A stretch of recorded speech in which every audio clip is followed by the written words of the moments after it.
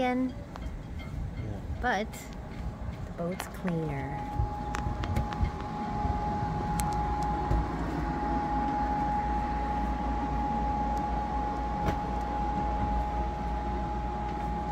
It smells better. Yeah. Here's our seat. Yep, here's our helm station. And the V-berth has less tools.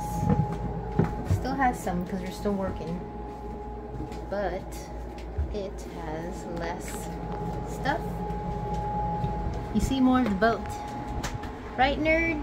Yes. At some point you gotta get all the tools out of here. I gotta reorganize. I have so many tools and parts. Took 90% of it home. I gotta reorganize into, I don't know, totes and things, and just have the minimum of equipment, tools, and parts to do repairs underway. The major refit stuff for electrical, at least, is all done. And there is, come over here, I guess you can see. So here is the Victron stuff.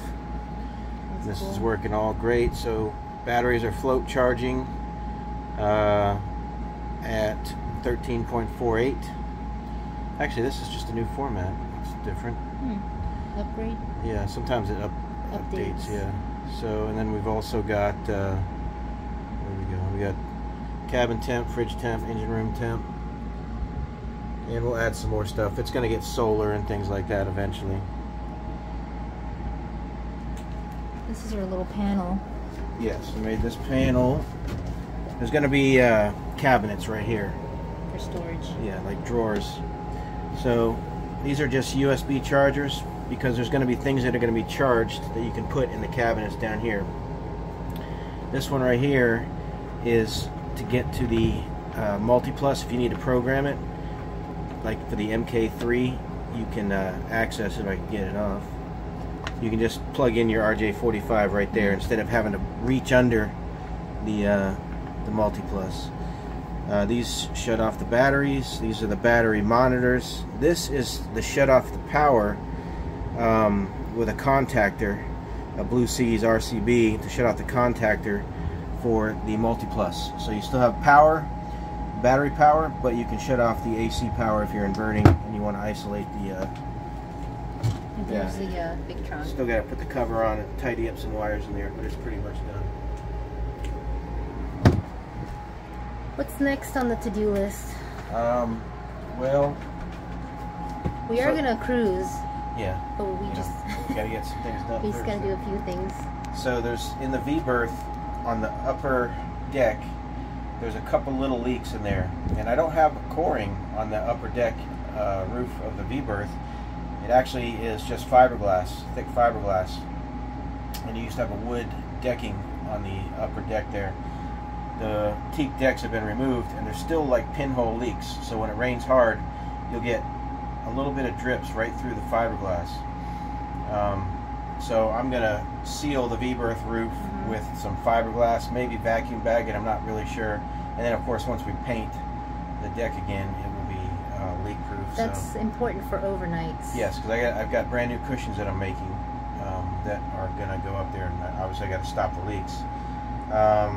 In the bathroom, in the head, there is the same type of leak, so we'll take care of that at the same time. Those are the only remaining leaks in the boat. I think we pretty much got every other leak in the boat. Port light windows, that's all part of that too, because I've already done all the forward port lights. I only have the port side forward and aft port lights to change. I've already got those here with me to change. I've already cut the cushions for the V-berth. I've made the keyhole pieces of wood. I just have to make the covers just like this, just like these right here. Same material, we made these, and it's going to be, well, similar material, very similar material. So I got to sew those up. So there'll be more sewing videos. This thermostat right here, which is just where the previous owner had it, but we put in a new AC. We're going to relocate this, because obviously it's in a terrible spot. You can't see it. You have to bend down to see it. In addition, we got this, how do you say this? Cielo. Celio. No. Yeah.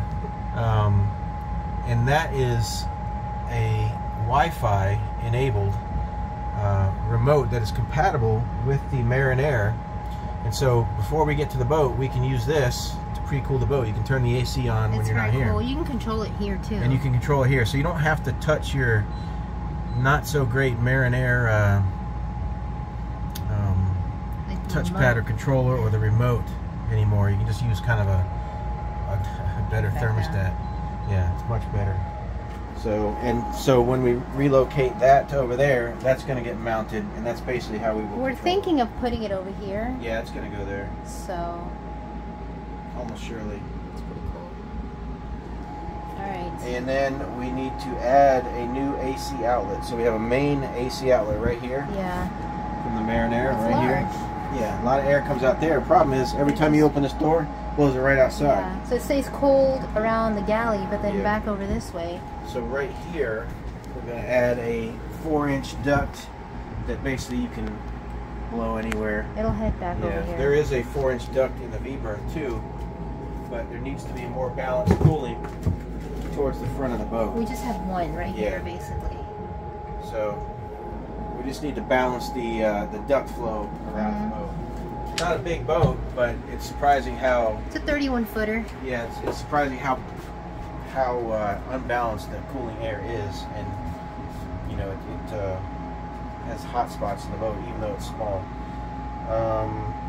We've got at some point, we don't need to do this right away, but we've got the Victron system in, we've got the Epoch batteries, 920 amps. I have the new Orion DC to DC 50 amp charger, so that's going to go on pretty soon. Not enough to go on very soon. And then after that, I've got to do the Garmin autopilot. Most of the Garmin's already done. I just need to put the autopilot in and then the radar, but I need to make a mast. So, yeah, got the camera, got the depth finder. I need a radar and I need the autopilot. And here's the autopilot up here, the autopilot controller. We have the GHC 50. Yes. System. Just put the simulator on right now because it's not doing anything.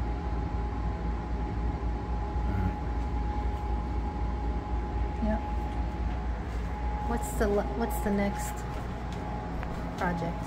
Well, we need to seal the V-berth first. No, did you go over everything? Yeah. Oh, Garmin autopilot, gotcha. and then eventually, when I make the mast or the arch, then I'll put the. Oh, what about the excavator? The what? Excavator. What excavator? Boat to be dry. Oh, the evacuator. Evacuator. Yes. So I have the bilge be dry, 3-position dry bilge system, and it works fantastic. They also make this thing called the evacuator. I don't have it here.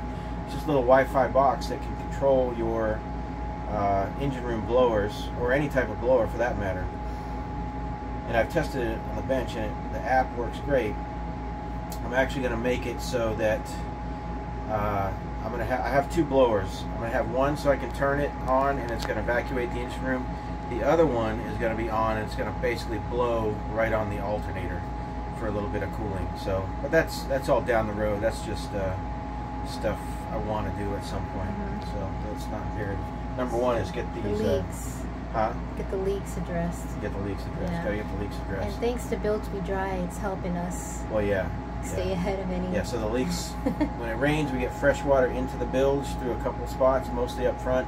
And then also you've got the, what's that called back there? The lazarette. Yeah, lazarette seal. It never seals perfectly, so you get bilge rainwater in there too. But the Built to Be Dry knocks that out by the end of the day every time it rains in there. So that's where we are at. The boat is clean, semi-clean. We still got to do some more cleaning and arranging. There's definitely more spaces to sit down.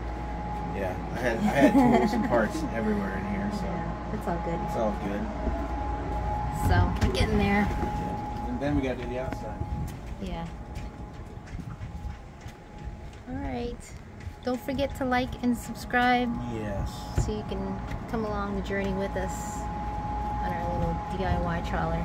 Yep, DIY channel. All right. Then be intrigued.